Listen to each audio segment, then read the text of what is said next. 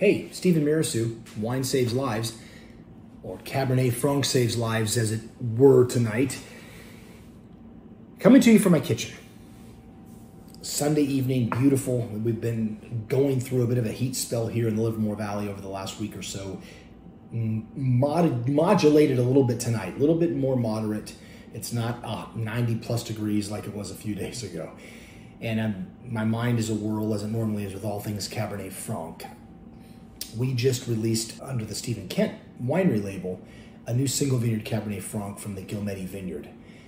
The Ghielmetti Vineyard is the predominant and most beautiful and highest quality vineyard in the Livermore Valley. I think it's also produces some of the greatest Cab Franc in the state of California too. I have written a lot recently and will continue to write a lot about how wonderful the Livermore Valley is for Cabernet Franc and how I think that it really can be a central place in California, can be the hub of that Cab Franc wheel for a regional standpoint, and how Cabernet Franc, I think, will end up being the emblem for our growing area. This vineyard is 64 acres. It only has about 3.7, a little under 4 acres of Cab Franc. It's planted to a clone called California Clone 4, Clone 332, Ontoff clone from Bordeaux that was planted back in 1999 in this vineyard. Ghielmetti is a 100-acre piece of property with 64 acres planted, runs downhill from east to west.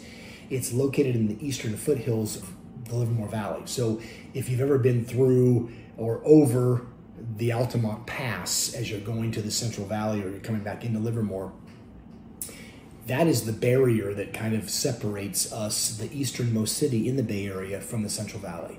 The cold air that comes in from San Francisco Bay every evening, drawn in from those increasingly warm temperatures on the other side of the pass, hit the pass, pull on top of Ghielmetti, causing it really to be the last vineyard that buds out in the springtime, the last major vineyard anyway, and the last vineyard that gets harvested in the fall.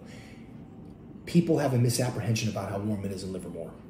It's warm during the day sometimes, but it's no warmer than mid-Napa Valley. And our diurnal temperature range here is significantly larger and greater than it is from St. Helena north to Calistoga in Napa.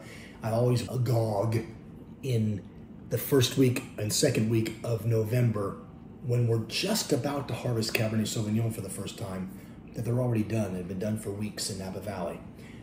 Livermore is a perfect place to grow this variety.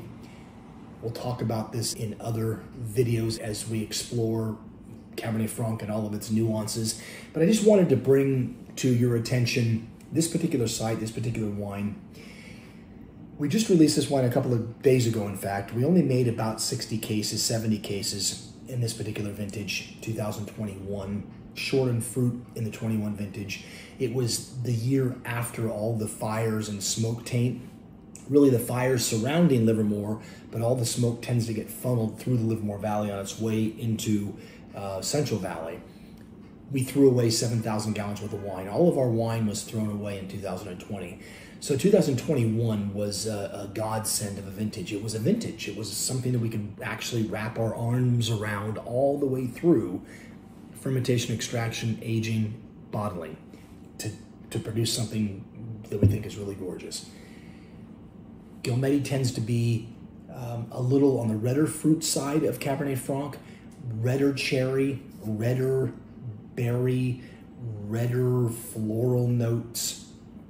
If we've made the right decision in the vineyard as far as picking goes, the wines tend to be smoked paprika rather than green pepper.